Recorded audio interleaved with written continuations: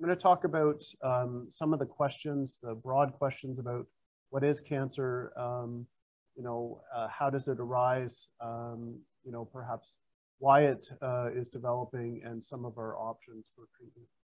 So these are some stats from the Canadian Cancer Society that outline the cancer problem and the scope of the problem, and it's a big problem. It's the #1 cause of death in Canada. 2 in 5 develop cancer in their lifetime, and 1 in 4 Canadians are likely to die of cancer.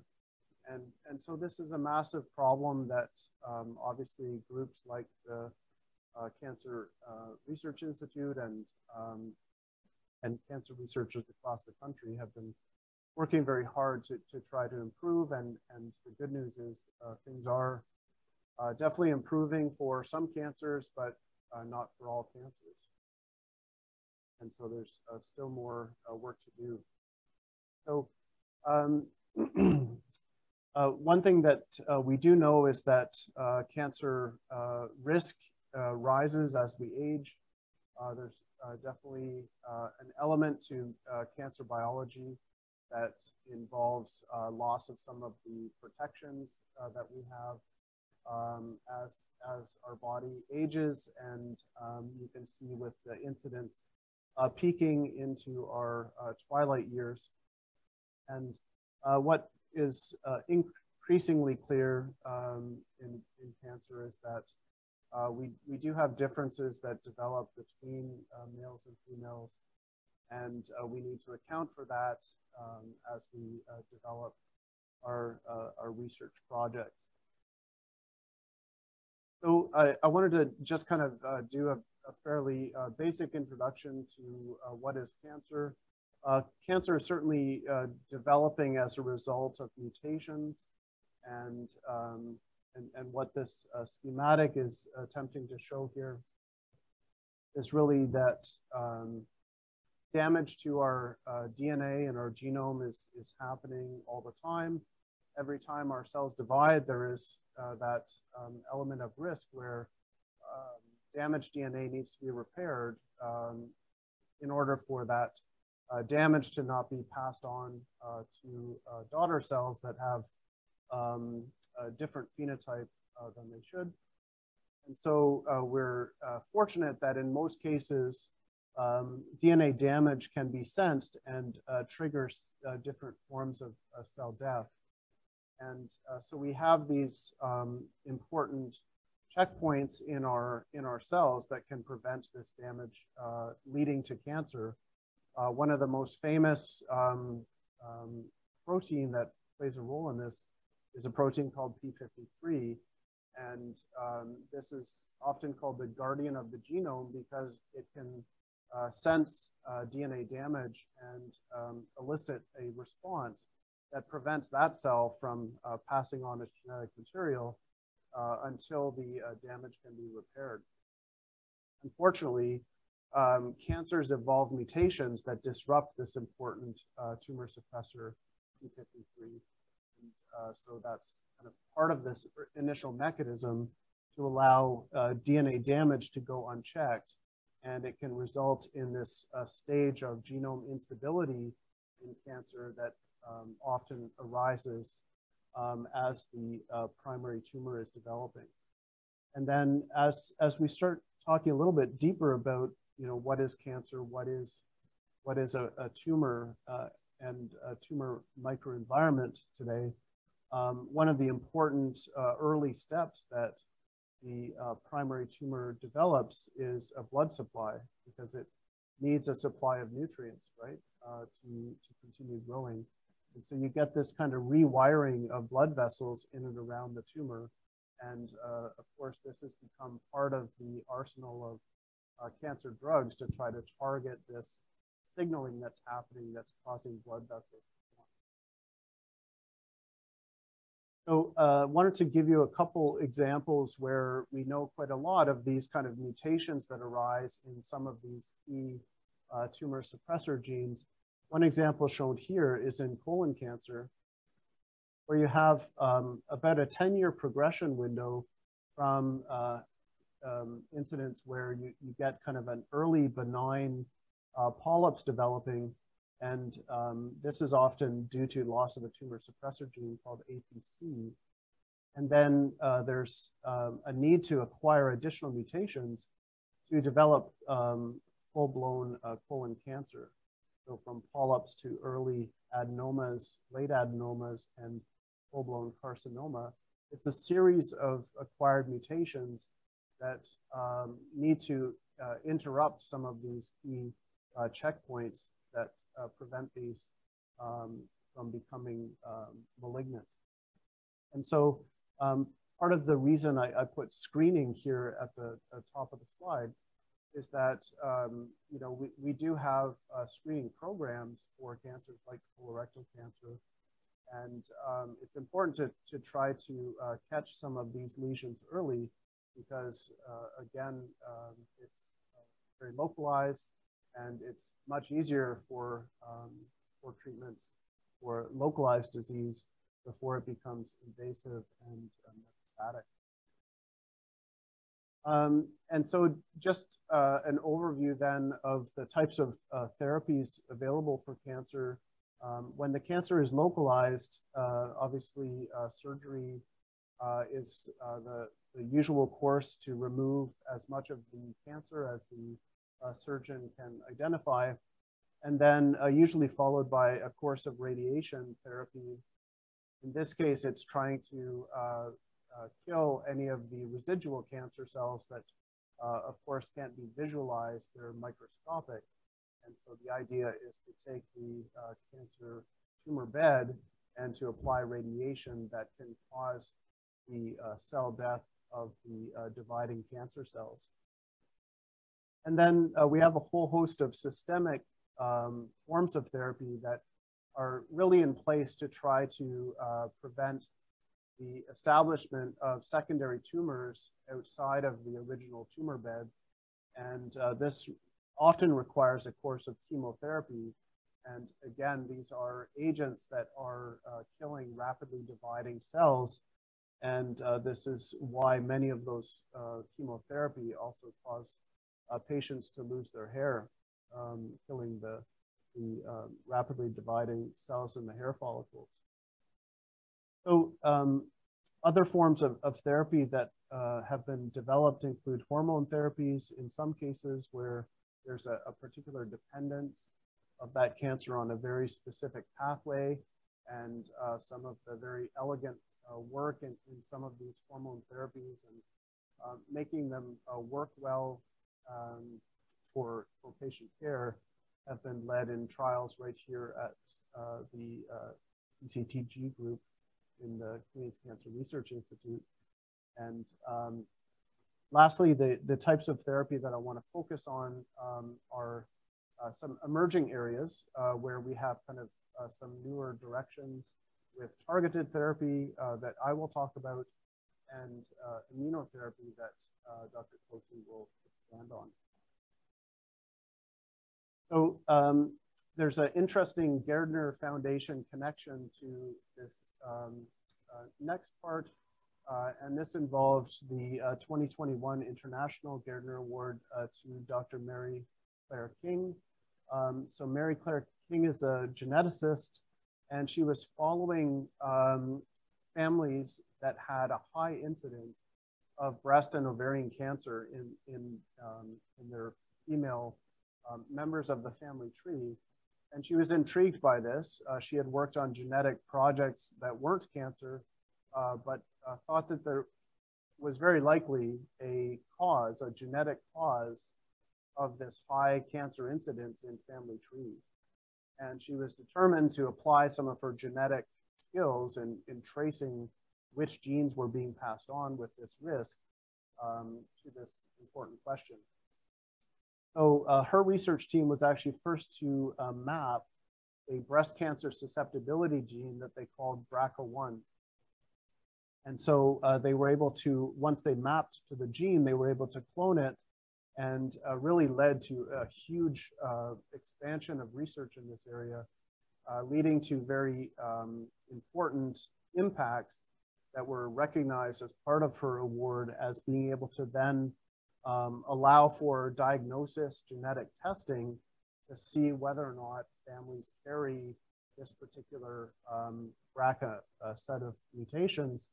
And this can lead to different ways to monitor people in these families and to try to either avoid cancer with prophylactic surgeries or at least try to monitor closely enough that any cancers that arise can be treated very early.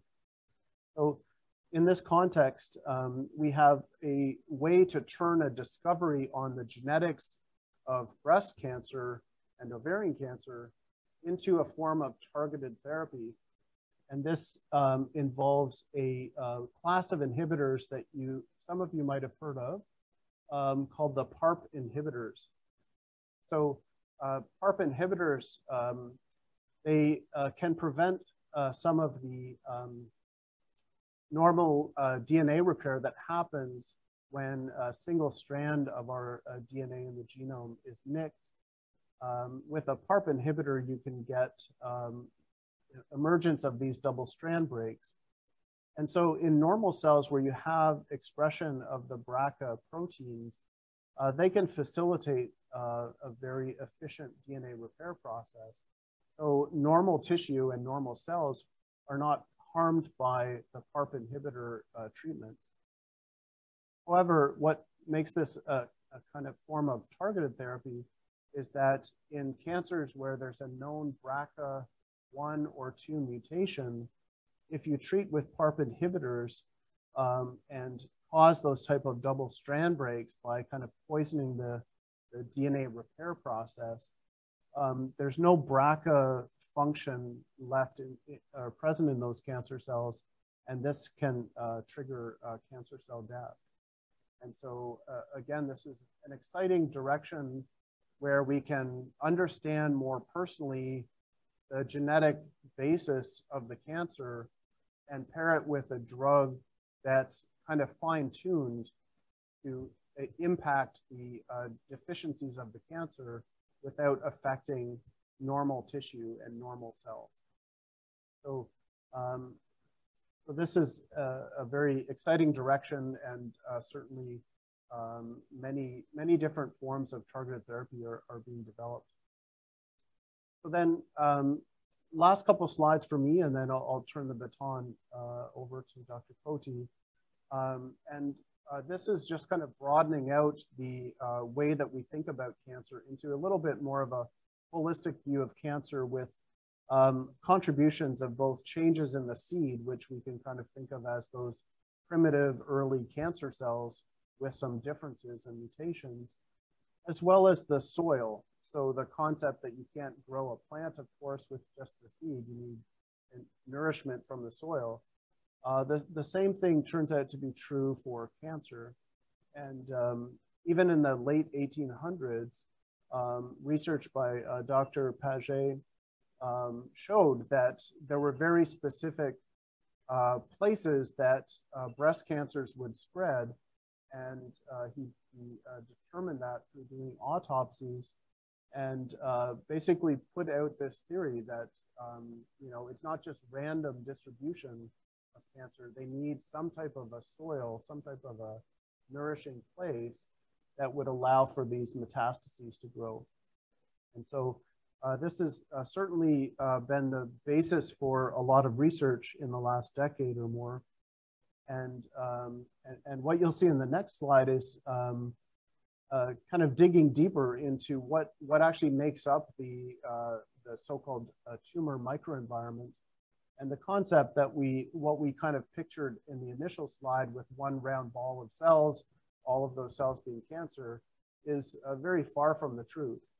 And what we know is that the tumor microenvironment has a number of normal cells. In some cases, those normal cells get co-opted into providing factors that promote the growth of the tumor and the suppression of the immune system. And so what we're learning as we dig deeper into all of these different populations of cells that develop in a growing tumor is that some of these cell types are other targets that we can consider, and some of which are involved in immunotherapy for cancer, and have really revolutionized some treatments for cancers that were otherwise essentially untreatable.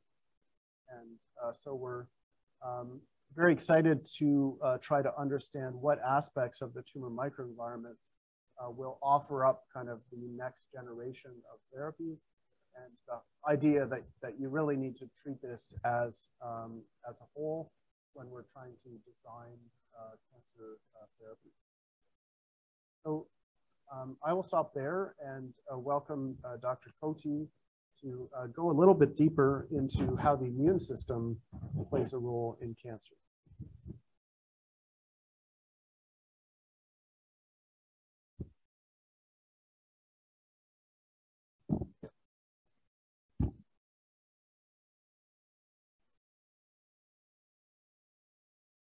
Morning, everyone. Thank you, Dr. Gawali and Dr. Craig for involving me in this event. And I'm delighted to see such a good participation for one of its kind event that we are holding here at the Queen's Cancer Research Institute. I'm delighted and I'm privileged to be part of this particular event.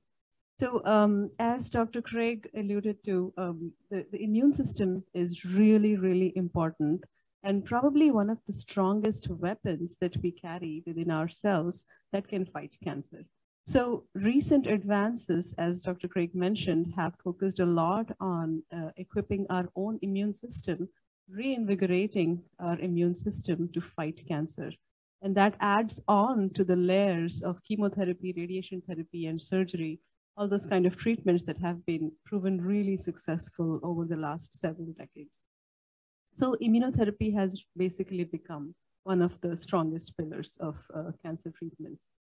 I'm just going to focus on the key events that we have found in terms of how immune system fights cancers, and what are those specific events that have been kind of exploited recently to develop newer treatments to reinvigorate our immune system.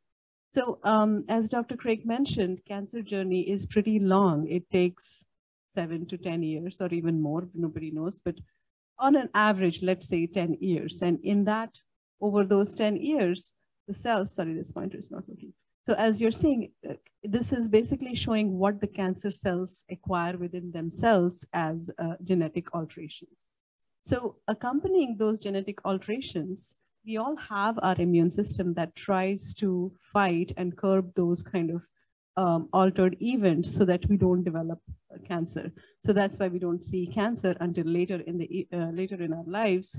And basically, our immune system is trained in a way to avoid self-destruction. So those kind of events, cancer cells are basically trying to escape, which is why cancer basically progresses. So what is our immune system consisting of? It has a whole bunch of immune cells, different types of immune cells that come in different varieties, different shapes and sizes, all having their specialized functions that undergo training, and training in a way to get equipped with a feature that tells them not to kill our cells and only to kill pathogens, infections, or something that is abnormal, that is being detected as a danger to our cells, which is one of them being cancer.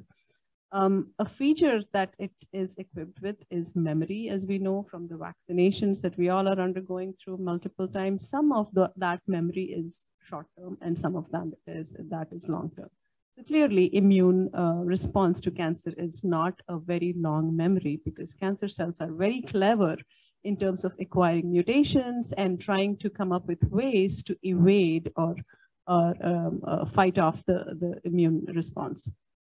So the main branches of immune response are innate and adaptive immune responses that we all have.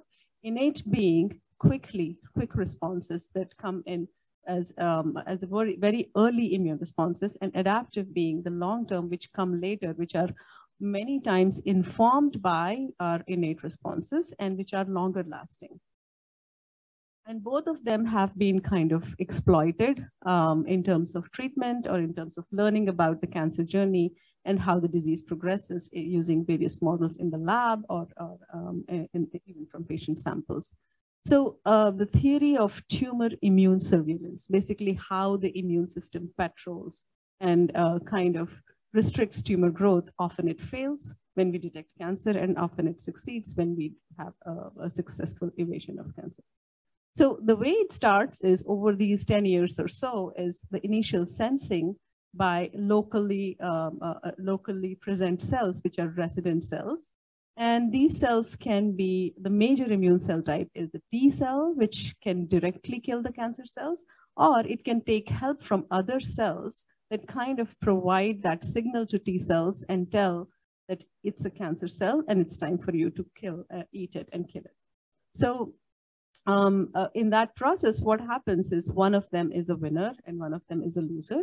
And what we are seeing here is as the disease progresses, you're seeing that there is an immune suppression developing when the cancer cells are winning, when they're trying to progress and establish their own community. What you're seeing is the immune cells that are also coming in and trying to fight off, but they have nowhere to go. So you're seeing those cells are present there. When you resect a tumor, when the surgeon resects the tumor, you're seeing that community, the entire community of immune cells and the cancer cells that are present there. And often that informs us that the immune system has failed, which is why the patient is experiencing the symptoms and the disease. So in the lab or when the pathologist examines this tumor after it is being resected by the surgeon, and here you're seeing examples of ovarian, bladder, or prostate cancer. So after the tumor is resected and the pathologist has confirmed the stage, the grade, and how bad the disease is, it can be taken to the lab and it can be examined for, and kind of, you can make a decision on whether the immune system, what the state of the immune system is, how well the cancer has been fought off by the immune system. And the way you can do it is by that tumor can be printed on glass slide, and you can do that for multiple numbers of cases at on one slide to make it easy and try to identify those events that are snapshot events, obviously, and those events that can inform you about how the disease journey is going to be or how the patient is going to respond to a certain kind of treatment. Now, this process is not very easy, and we know that it's not as black and white, but still there are some hallmark events that we are able to identify and kind of guess how the patient may respond to certain kind of treatment. So what we do in the lab, or what a pathologist can do, does in the lab, is basically stains or colors or paints those tumors with different colors or different markers. Those markers are specific to those immune cells that have infiltrated when the cancer is evolving and trying to fight off and may have failed. So those events basically look like these. And this is just one technology that we have applied in the lab. And what you're seeing here is in green are the cancer cells, and in pink and blue are the immune cells. So this picture basically kind of is an example that tells you how hard the immune cells have tried to fight off the cancer and still have failed or exhausted or tired. And you can see all different kinds of pictures, such as from top to bottom, you're seeing a green to pink, meaning a colder environment where the cancer cells have kind of not let the immune cells to infiltrate, and a hotter environment when you have seen the cancer cells, the immune cells have tried to come in, tried to fight, but have not succeeded. So we encounter all these kind of states, and on that basis, we can kind of divide the tumor into different states as cold or hot or a spectrum. And that spectrum somewhat has been informative in telling us whether the patient is going to respond to a certain kind of treatment, even to conventional chemotherapy or radiation, or even to newer immunotherapies. So this is another example of a study that was conducted here at the Cancer Research Institute. And these patients, over 300 patients, bladder cancer patients, tumors of which we, over the last 5-6 years, we had collected here with the help of pathologists. And we basically constructed basically a tumor microarray that I was showing, tissue microarray was constructed, where almost 300 patient tumors were placed on a single glass slide and stained with different colors that identify different immune cell populations. So a few of those immune cell populations turned out to be really informative. And what you're seeing here in blue, the blue circles are B cells, which are antibody producing cells, which are mainly the key army that comes to help with responding to COVID vaccines or other viral infections. And another cell type, which is called a macrophage, which are present throughout. So immune system basically posts it. These are incident commands at different places in our body. And the cancer that occurs or affects different systems of the body have different types or different kinds of immune system responses that differ across different sites. So what we found here was increased number or more of these two cell types that were present in these tumors. These particular patients had exhibited early recurrence or did not respond to the most commonly used immunotherapy in bladder cancer, that is BCG immunotherapy. So that's one example, but it's not as black and white. As we know, it's very heterogeneous. Over time, we are collecting these snapshots of events, but over time, it's a dynamic event, so it can be quite variable.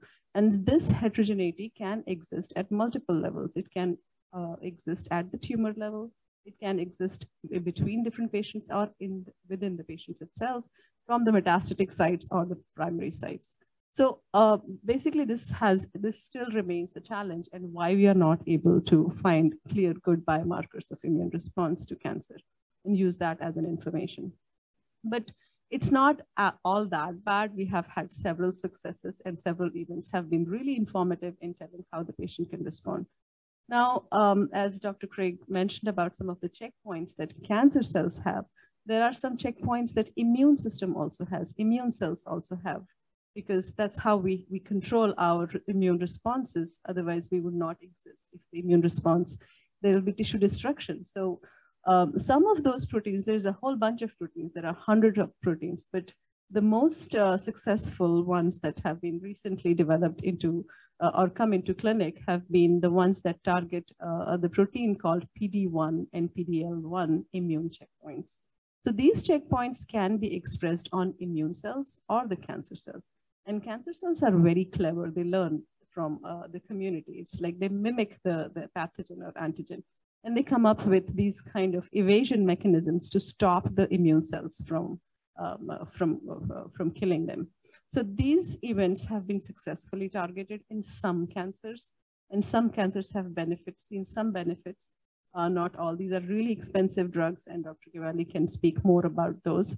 But there have been a lot of success stories in bladder and lung cancer, and more clinicians are trying to make combinations of these drugs and try to establish the right sequence at which these drugs need to be administered. So what you're seeing in boxes is that interaction that can be blocked and kind of release the brakes on the immune system, and how we can kind of expand or reinvigorate or re-stimulate the patient's immune response. Now, coming to biomarkers, who responds better? As you're seeing here on the right side of this this graph, those are the tumors that mainly are on your surfaces that are more exposed to the environment, such as lungs, such as bladder, such as melanoma. These are the tumors that have shown some benefit, some positive responses to these newer immune checkpoint blockade. And the reason for these is the number of mutations that these kind of tumors have. But this is, again, not as black and white, but there's a lot of interesting information coming out on how and why these tumors are responding more, right? And this is also because, let's say the example of bladder cancer, there's chronic smoking, or lung cancer, there's smoking, so there's more mutations that are coming along as the cancer is trying to progress. And more mutations also means that the immune system is trying to recognize those mutations, and you see more of those immune cells around, and you see more of those checkpoints there, so they are easily targetable and responding to these immune checkpoint treatments. Another very exciting treatment that has evolved is called the CAR T cell therapy, the chimeric antigen receptor T cell therapy, which basically has been very successful in liquid tumors, and Queen's also is boasts about one of the recent grants that has been given to Queen's University to make this treatment available in a more cost-effective manner to Canadian patients. So in this treatment, what is done is, as T cells are the major immune cells, as we know, in addition to other cells as well that fight cancer, in this particular treatment strategy, what is done is T cells are taken from the patients, they are re-engineered, they're re-equipped with their killing capacity and infused back into the patients. And that way you can increase the patient's response or limit cancer recurrence. So that has been successful in a lot of liquid cancers, and a lot of newer research is ongoing to make these available for solid tumors as well. This figure is very complex, but what I'm trying to show here is the number of immune stimulating agents that are currently under trials. In the outermost circle, you're seeing all the treatments that are being developed to re-stimulate your immune response or release the brakes that have been put by the cancer cells on the immune response. In the center is different colors that are reflecting your immune system and the tumor as being a cold, less infiltrated, and a heart, which is red, which is more infiltrated. So that information that you obtain at the time of resection and staining with different colors for different antibodies for different cancer cell, immune cells, you can use that information to classify patient groups into for treatment with these newer drugs.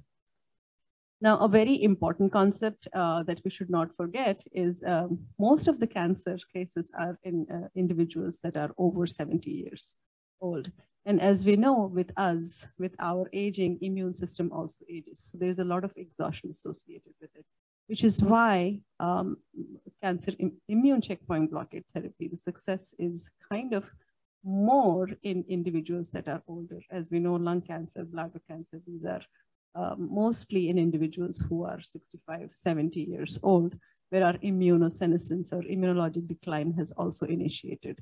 So something that we need to remember when we think about immunotherapy, the response to immunotherapy, there's only so much we can stimulate the immune system because our body is not making that much of immune cells that it used to when it was younger. So, which is why we need to come up with combination treatments that can make this response even longer or sustain longer. I would like to end my talk with this particular slide, and this is about the increasing incidence of cancer or estimated increase in cancer across the globe. We know that the global population has increased to 8 billion, and we are going to see an increase in cancer incidence because of the aging populations. Yes, there have been successful treatments. The mortality has reduced, but the incidence is predicted to increase. So we probably need to equip ourselves better by holding events like this, educational, changing lifestyle factors that may help improve response to newer cancer treatments. Thank you.